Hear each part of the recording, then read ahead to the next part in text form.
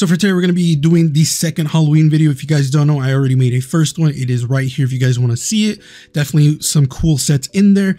This video, we're going to be looking at the Hunter, Titan, and Warlock, specifically with certain exotics, again, like the last video.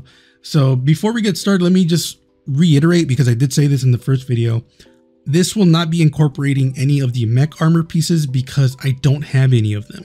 If anyone wants to donate the Hunter one to me, then at that point I would actually get the Titan and Warlock, and then I'll make a video and then make some other sets for them. But that's the only way I'll ever get that Hunter set, because I'm personally not gonna spend money on it, or am I gonna buy it for Brightest because I personally just don't want to get it. But if someone again donates that set to me, then I'll make a video. Basically, you'd be sponsoring like a few videos essentially. So if you guys like the video, like, comment, subscribe, and let's just get into it. So for the Hunter, we're going to be looking at the Omni Oculus, specifically with the Leering Marrow ornament. I actually like this ornament. My only gripe with it is I don't know who showed me this. It was some content creator. If you guys know, let me know in the comments below. But someone told me this and it kind of ruined it for me. For those of you who know, you probably already know what I'm talking about. But it's the fact that this set has a belly button. And ever since then, I've always hated this set because of the belly button.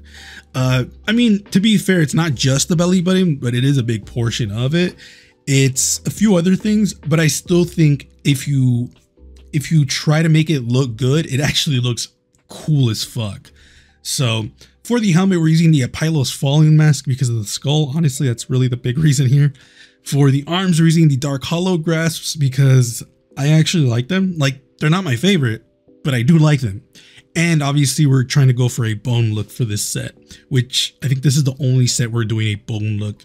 Technically, you guys will understand technically when we look at the Titan.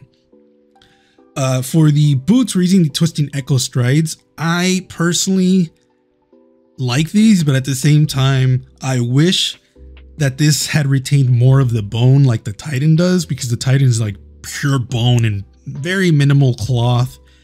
And I just wish we had a little bit more symmetrical pieces and just too much cloth in my opinion. But I mean, that's the Hunter way apparently.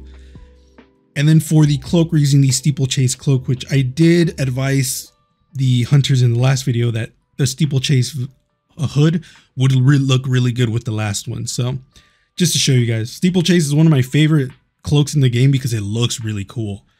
But Hunters, let me know what you guys think. This is kind of like a bare bone one. I'm not even trying to be funny there, but you can switch out the Dark Hollow stuff with the Twisting Echo stuff and the Apylos Following stuff as well, to like, if you don't want to use the pieces that I personally use.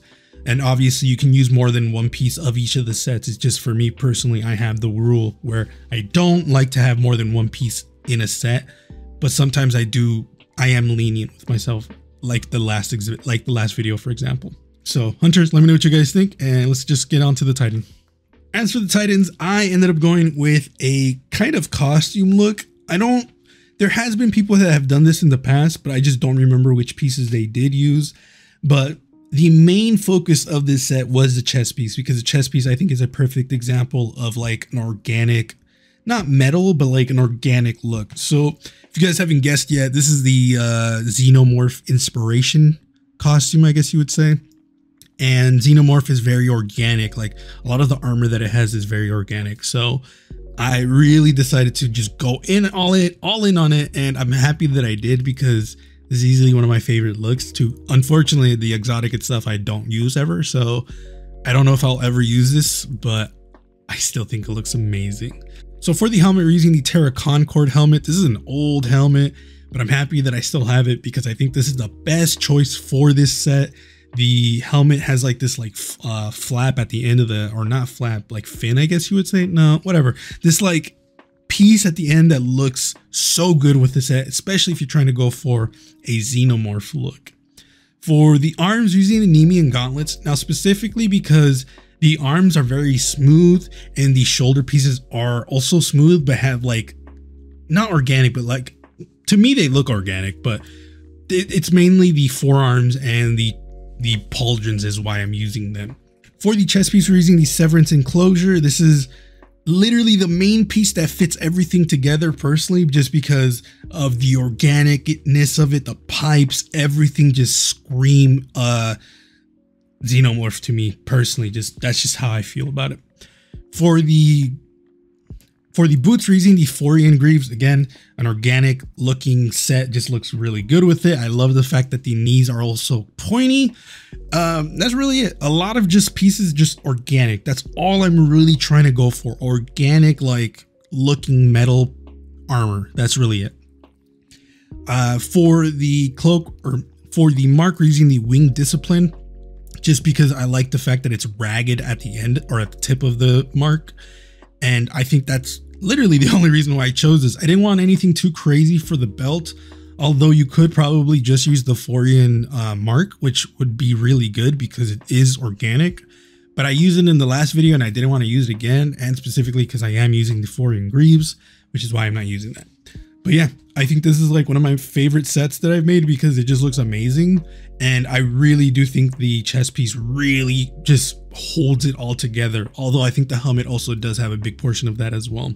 So Titans, let me know what you guys think. Definitely a cool set. Let me know what you guys think.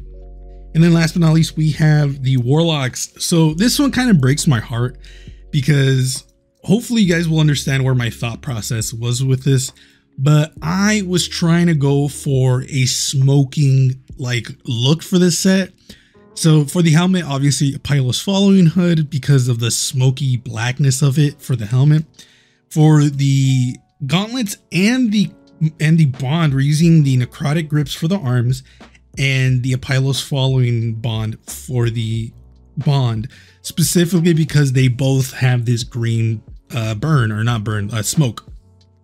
My grievance with this helmet is the fact that that fucking skull does not change color, only on select few pieces, but the smoke doesn't change color either, and nor does the smoke change color for the arms or the bond.